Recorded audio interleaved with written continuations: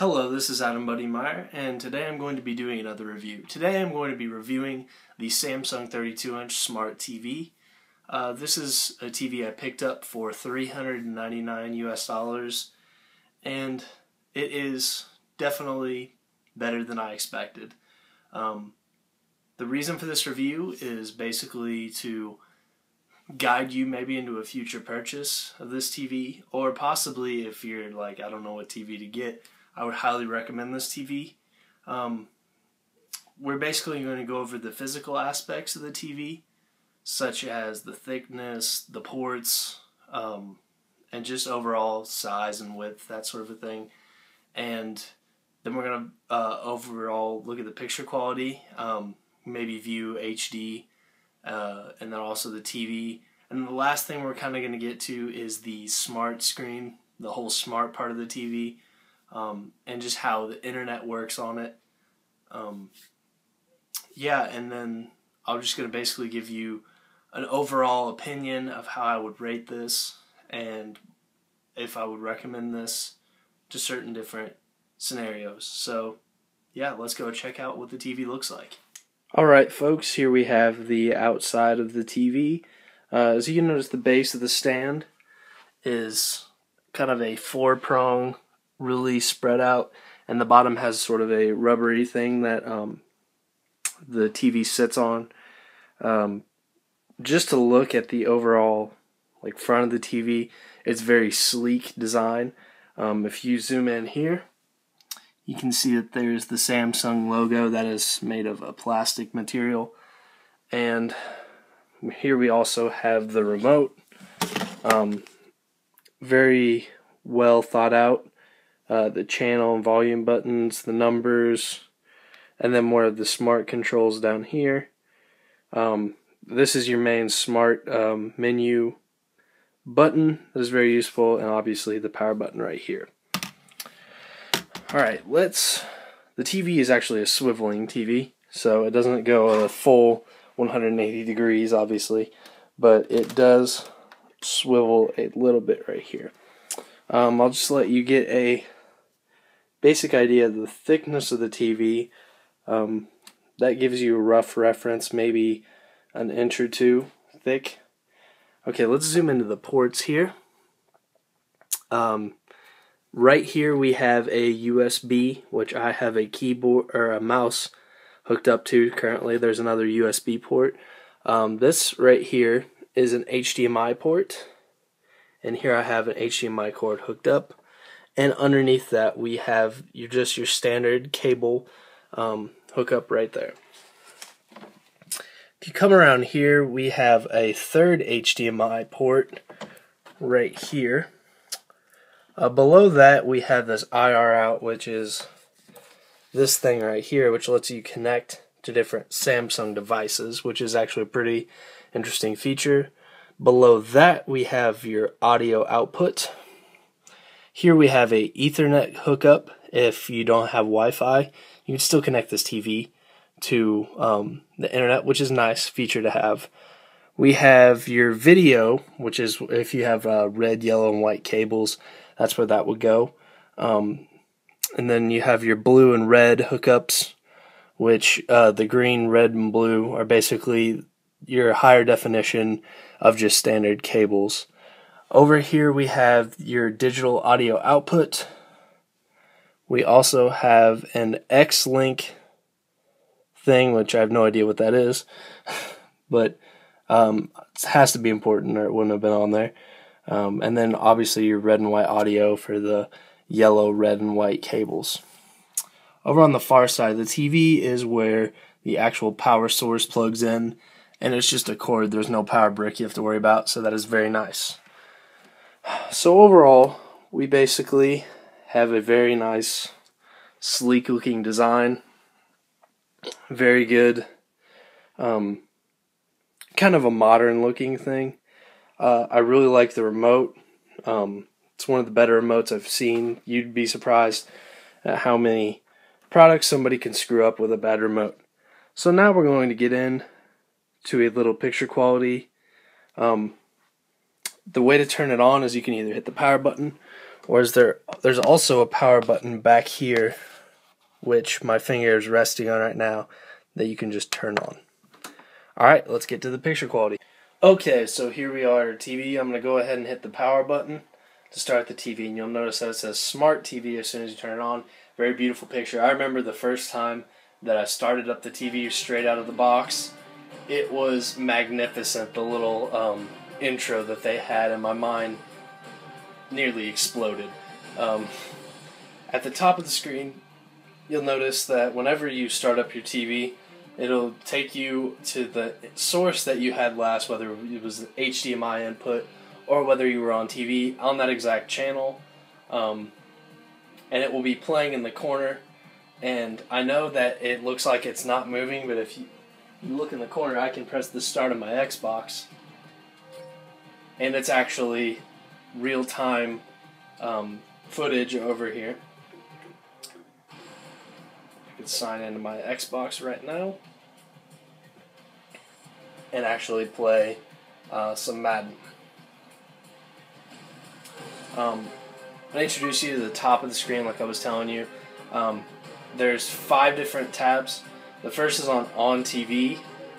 If you scroll to the right, notice that the music just stopped right there. But as we go to the final tab, I'll show you something cool. This is movies and TV shows. Basically, you can download online content. If you played movies from a USB drive or uploaded pictures or something, it'll remember the last ones you uploaded and you can be able to play them. The social media aspect basically gives you YouTube or Skype. If you have a video camera that you connect through USB, then you can actually Skype somebody directly from your TV, which is really impressive. Basically, here's the apps. This is where you're going to be spending most of your time if you're investing in a smart TV. Whether it's Netflix or if it's the Samsung App Store where you're trying to figure stuff out. I would also recommend this ESPN Score Center app. That's really good if you're watching sports. You can see up-to-date scores from all over the league. And obviously you have your web browser over here if you just want to surf the internet. The thing I will say about the web browser is I noticed that the mouse is a little buggy whenever you scroll up and down. Notice that when I scroll over to the right, that you can still kind of see in the corner the screen and it's moving. The really cool thing about Samsung is they have a really nice incorporated operating system, so you can just kind of scroll and it almost has that widget effect, which Samsung highly shows in their products, whether you get their phones or the TVs or whatever. So we'll go ahead and click on the full picture of, I'm currently playing Madden 25, the brand new Madden, which I also did a review on. And we're just going to show you a little HD gameplay. Now first, when you go to the screen, notice how vibrant and bright the screen picture is. It is absolutely fantastic. We're just going to go to something called Skills Trainer for now. And this is just basically a way to practice controls on Madden. Just to give you a sample of what video gameplay is like. All Pro, it's going to be really hard. It's okay though. So as this is loading, I just kind of want to go over some specs of the TV. This TV that I have is 1080p and 120 Hz. I think I mentioned that before. Very nice refresh rate. Regardless even if it was 60 Hz, it's not something that's noticeable to the naked eye, but is very impressive to have and just is really nice. It does have 3 HDMI inputs, has 2 USB inputs. It is Energy Star efficient, so it's very energy friendly and just overall good TV. Alright, let's go ahead and get to some gameplay here. We're going to go just a running drill for now. We're going to go Oklahoma offense. How about it? Let's skip the video.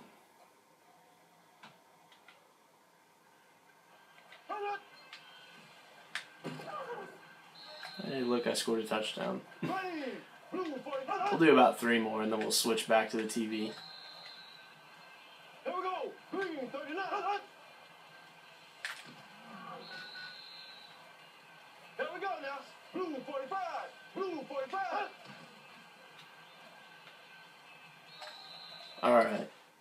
So now, we're going to go back, and anytime that you're doing anything, you can hit the source button, and it takes you to this menu where you can choose HDMI, TV, whatever. And you can also hit the Smart Hub option, and it'll take you back to this home screen. So we're going to hit it again, take it back here, and just take you to the TV portion of this. This is obviously a broken channel, but we're going to start us off on an HD channel, which is NBC. Once again, we'll just basically show you the kind of HD quality on the TV. This is a soccer game. Just any sport in general is just magnificent to just watch on this TV. We're going to take you to a channel that is not in HD, such as Fox Sports Midwest here. Here we're going to show you how to get to different picture modes. When you get your TV, it will most likely be in this mode right here. This is 4:3, which is just your standard TV. If you just have the standard cable hookup, if you have an HDMI cable, it'll probably already be in the 16:9 format, which is just simply the ratio of the TV. And the 4:3 is what the classic tube TVs ratios were. There's a lot more picture options to choose from as far as this TV goes. Has a smart view, which that really didn't change it, but the 16:9 is just the standard. And notice that it didn't make the players look any fatter. If you do zoom, it obviously cuts off parts of the screen, and there's all different kinds of options that you can choose depending on what channel you have. But just as a standard, I keep it on 16:9, and it tends to work out for just about every channel. That was from the tools option on your remote. There's also, let's get into more of the Smart Hub thing. Just kind of give you a preview of what the App Store looks like. Here's the Samsung App Store. Click on it, and I'm connected to Wi-Fi. If you have a Ethernet connection, you can also hook up to the internet and just browse whatever you want on here. Essentially, you can search whatever apps, which I've downloaded all these, the Netflix, Pandora, Hulu, that sort of a thing. If you wanted to search an app, like let's say I wanted to search the word star. Okay, I would click on this, and I would go to the S, which is obviously this is your QWERTY keyboard. You can capitalize, shift, all that. So if I want to type in the word star, I type in an S. It gives me an option. I could come over here and press a T that way. I could manually come over and press the T, and notice that it's also giving me options of common words that start with S at the top. So I'm going to backspace. I'm going to go ahead and type the word in again, star, and I'm going to do it the shortcut way, which is a T here. Automatically gives you the most common letter after the ST, which is A, and then R, and then you can, sometimes there's a check mark there, other times you can just go ahead up here, click OK, or just get out of it in general. So we're just going to click on that and click Done. And there is surprisingly a few apps relating to stars. I don't know why you'd want these apps, but that was just a sample. Okay, so we're going to go ahead and hit the return button, and that takes you back to the main menu, and also gives you different sorts of things such as videos, games, sports, lifestyle information, education. And basically, most of these apps are free. There are some that you can pay for. If you're that desperate to pay for apps, I would most likely recommend doing it on an iPad or such. Unless you really think it's going to be necessary for your TV and you can't live without it. But I find that there's plenty of options on here to give you the ultimate source of entertainment. So we're going to go back to the main screen here, the Smart Hub, and back to the HDMI thing here. Okay, so we're going to go ahead and just go through some certain things about the TV. Let's go with just the outside physical presence of the TV. I would ultimately rate this TV as a 10 out of 10. And that's over everything. I think this is one of the most fantastic TVs that I've really set my eyes on. As far as the outside goes, I think that the 4-prong base to the stand is unique, and I really haven't seen any other TVs use anything besides a square base. Samsung and Sony are about the only ones that have really gone outside the box and made it really clever. As far as the thickness of the TV, you're talking about an LED TV here, so it is extremely thin. I like the fact that not a whole lot of TVs only have, a lot of TVs only have 2 HDMI inputs. The fact that it has a third one makes me feel a lot better. You can purchase HDMI splitters to give you more HDMI inputs, but overall I would say that that's better. Screen picture quality, amazing. If you've purchased any Samsung product, you already know this, that their screens are just fantastic. As far as the Smart Hub interface, so once again, 10 out of 10. I would say that it's pretty extremely user-friendly. If you are into Netflix or that sort of a thing, it's easy to access, and just provides just an ultimate experience on a TV. If you are more into just watching channels, and you're probably not going to use Facebook or Netflix or something like that, I would not recommend this TV for you. The picture quality is very good, but there are other Samsung TVs that they have with almost the exact same picture quality, and it's a lot cheaper. So you're going to be saving a lot of money that way. If you, however, are ever an entertainment junkie, this is definitely the TV for you. As far as gaming goes, gaming looks perfect on this TV. Netflix looks perfect. Just anything you can really think of that you can do on a TV. You can hook up a portable hard drive to the TV, watch videos on it. The sky is the limit on what you can do. One thing I will say about the TV is when I first unwrapped it and got it out of the box, the inputs on the back were a little stiff. Putting an audio input and that special Samsung thing I showed you earlier was kind of a pain to put in. They will loosen up over time, and just be gentle when putting them in for the first time, I'll say that, so you don't damage your TV. But other than that, I would say this is probably, as far as a compact TV goes, probably the best TV on the market for you. You can pick this up at Best Buy or Amazon or anywhere that's sold online or in stores. Thanks again for watching my videos. I really appreciate it. Please subscribe to my video. Thanks again for watching, and have a nice day.